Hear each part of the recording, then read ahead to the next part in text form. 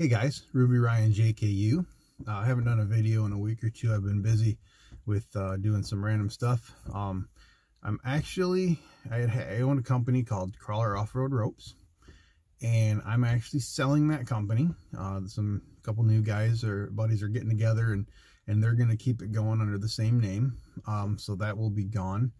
I have a website called Tracks Overland that I've been working on for a while, and somebody else out there has overlandtracks.com or something. So I just said, you know what, for what I'm doing, I'm gonna redo the whole thing, start from scratch. So I have started, I actually applied, got the LLC of a company called Odin. And what Odin is it is a overland and off-road company. I'm going to make some different products. I'm going to make fenders, is number one on my list, tube fenders for the M416 trailer, but it's a universal fit, so it would fit on pretty much any homebrew, overland off-road trailer you want. It should work. I'll hopefully have some more info on that real soon, because I've got the prototypes pretty much done. I'm just waiting on a few parts to get here, so I can finish those up. I'm also going to maybe in the future do full trailers. I'm not sure yet if I want to start building complete trailers. I'm working on a bunch of different leads on that, trying to get something going where I can have a ready built trailer. You pretty much choose the options you want, and it'll be, put onto a chassis and heading out to you. That's kind of the short version of it, but it's something I'm working on. So the website is actually odinoffroad.com or odinoverland.com or odintrailers.com. I bought all of them. All underneath the brand, I have a different logo for each one of them, just to kind of keep them a little bit separate, but something I've been kind of wanting to do for a while. It gives me a big broad range of stuff. I'm hoping to eventually carry some different Jeep parts that I want to make, some overland stuff I want to make, smaller stuff, brackets, builder parts, people that don't have a tubing bender but want fender, they want to build their own fenders, so I could bend the tubing for them, they can do the rest.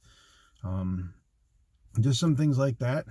It's just kind of a side fun hobby business I'm looking into growing. So check that out. And then the trailer I've been working on is getting real close to getting ready to paint it. The fenders are pretty much the last thing I'm waiting on. I got to prep the body and stuff and get that ready for bedline, which I'm doing that, and then I can start putting it all together, putting the electric and everything into it, and I'll do a video on that.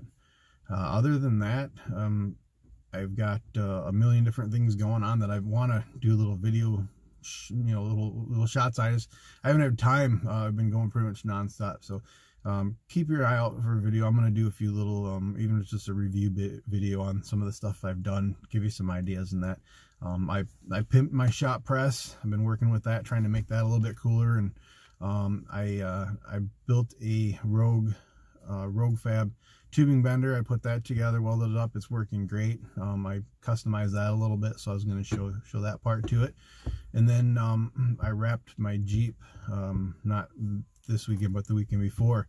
Did a vinyl wrap on it. It's only the third vinyl wrap I've ever done in my life, so I'm pretty proud how it came out. It turned out real well. So I'll put up a picture of that for you too. And then I'd like to even do a video on wrapping, but I need another vehicle to do it on. So hopefully some of this will be coming up soon.